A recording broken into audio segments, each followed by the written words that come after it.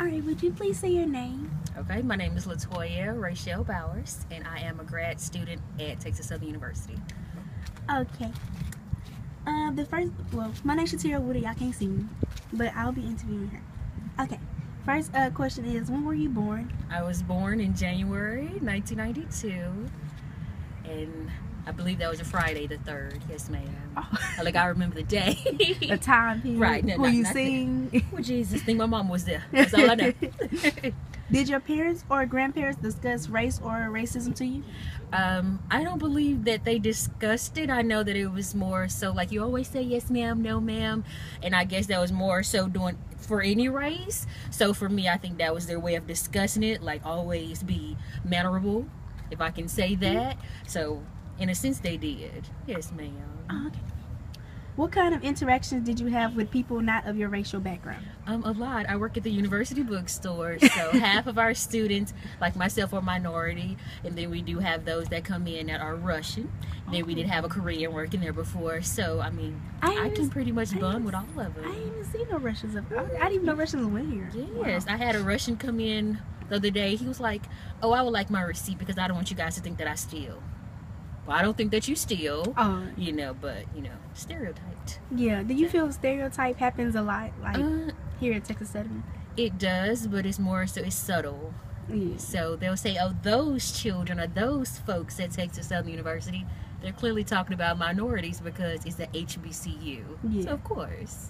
Do you feel HBCUs are talked about mostly or were looked upon to be, like, how should I put it?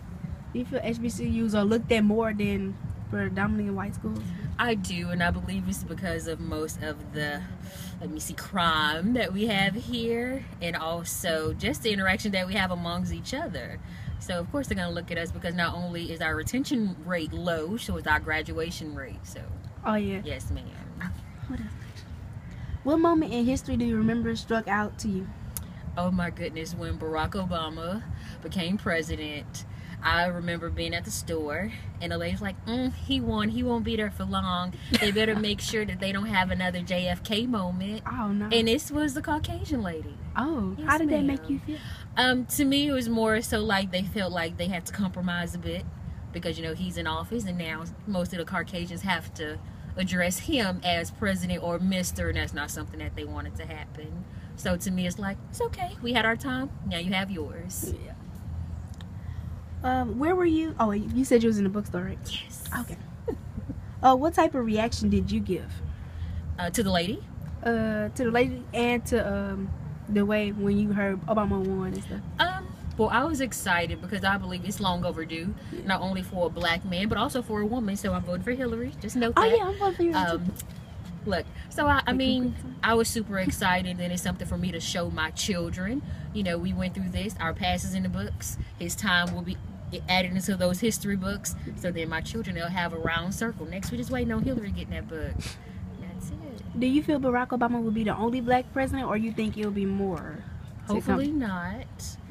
You know, but I think that as we have our children, then the Caucasian people have their children. If they have more than us because they can afford more than us at times, then we might still be minority. And at the same time, if we remain low, and we have no choice but to not see another black man again. Yeah, because then you just rise and stuff. Whenever you speak with a young person today, what advice do you give? Any incoming freshman here, of course, I'm one of the faces that they see at the university bookstore. It would be to just stay on top of the way that they handle their business, because it's just like at any large facility. This is an institution, so just as well as, I don't know your T number, but know that it's a number because I have one as well. So if you're a number and I'm a number, we need to make sure that those numbers stay a priority. And that's something that I have them remember at all times. Like we do the bookstore reserve. Stay on top of that. No matter how late your loans come in, you have every right to tell them, look, I'm trying to pass. You know my loans are coming directly to you. Help me. And that's something I tell them to do all the time. Yeah, because my mama just had to come up here and, like, she just came up here and she had talked to the man, and they ended up finding me another $2,000 scholarship. Right. And I was like, I came up here so many times until my mom would come up here looking, snooping around. And it's all about respect, because you being a freshman, 18, 19-year-olds, they're like, oh, she can't rush me and all that. But out of respect, we're all young adults. So it shouldn't have taken your mom to come up here to say, hey, her number is this, her name is this, what can you do to keep her? Yeah, because they always telling us, oh, you guys need to be an adult, like stop calling your parents for everything, but only time things get done is when we call our parents up here. And I just think I'm like, y'all kind of being hypocrites. Like, it's true. They want you to grow up, but then when you behave as a child, they want you to bring your parents. So it's like, I'm a young adult, but then what I call the ones that I know are probably the babies, grown children, because that's basically what they want you guys to be, grown children. Yeah, I still call my favorite thing.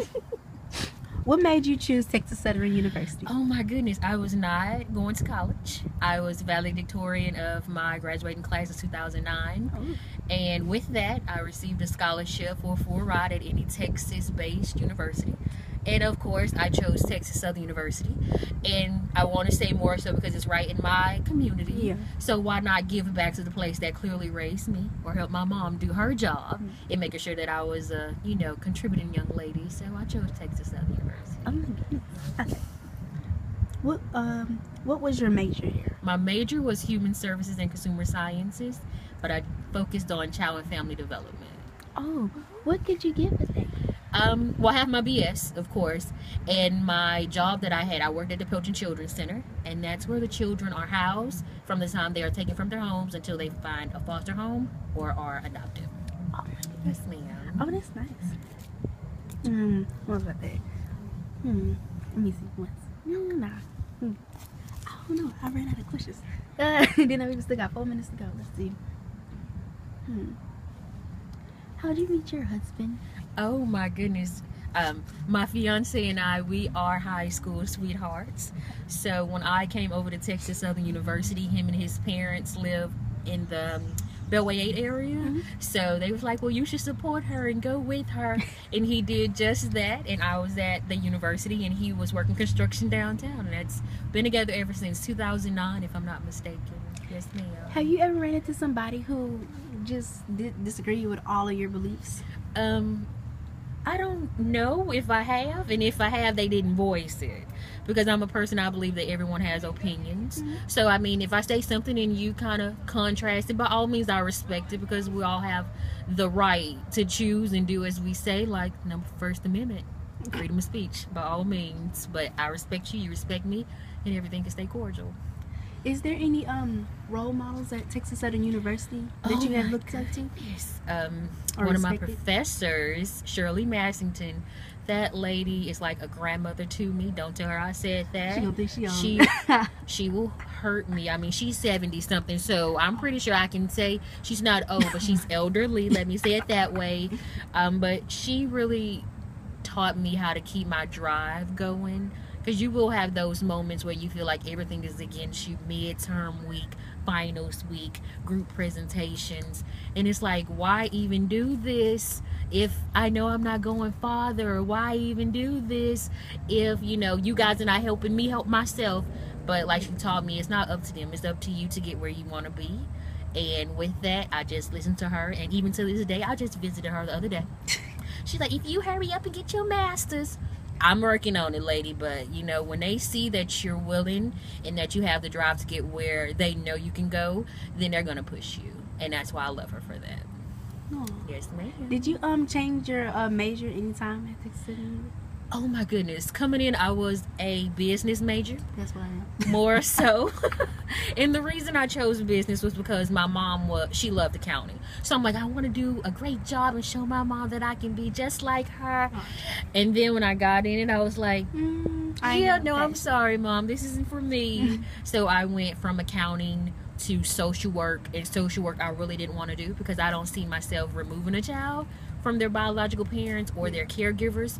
So I chose Human Services and Consumer Sciences, and basically what that does is just teach me how to really look at the way that a child or that a family is grown. And that's why I really just like, okay, I can do this and I can use this not only in my neighborhood but in my job. And I love it, and I plan on going back there as well, changing my major as a grad student. So yes, ma'am. All right. Well, That's it. Oh, by all means. Thank you. You're very welcome anytime.